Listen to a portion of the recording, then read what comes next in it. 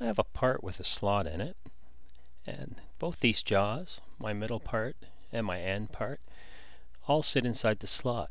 If in my design I decide to change the slot width, I would like all of these dependent features to change with it. To do that, I'm going to create a global variable. So first I'm going to open up the base. I'm going to go to the Tools menu and down to Equations, and I'm going to create an equation called slot width under the global variable. To add a global variable, I'm going to click in the box, and in quotes I will put the name of the global variable. Click in the value field and tell it equals 3/4, the width of the slot I want.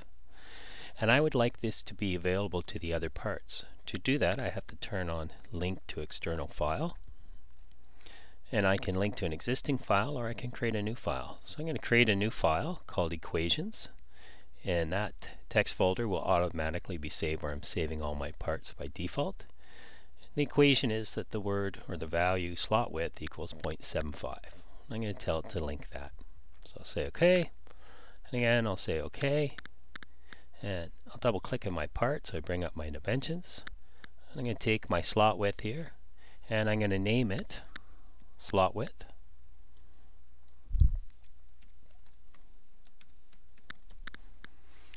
And go OK. And once more, I'm going to double click on the part. And now I'm going to edit this dimension. So with the dimension highlighted, I'm going to press equals. All my global variables will open up, and I have one called slot width, and I'll set it equal to the global variable slot width. Next, I want to click on this green check mark to see if this expression is good, and it is. Then I'll accept that. I get the equation symbol beside my dimension, and I'll go to one of the other features that also share that dimension. So the jaws do. So in the jaws, I have to do the same thing. I have to go to Tools, Equations. In this equation window, I'm going to turn on Link to External File, browse to that file,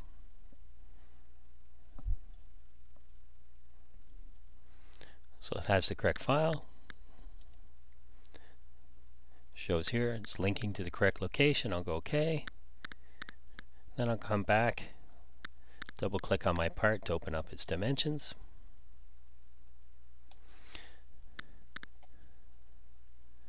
I'm going to edit the 3/4 width, and again I'm going to set it equal to the global variable. And if global variables aren't here, I'll just close this. I'll go back into my equation editor.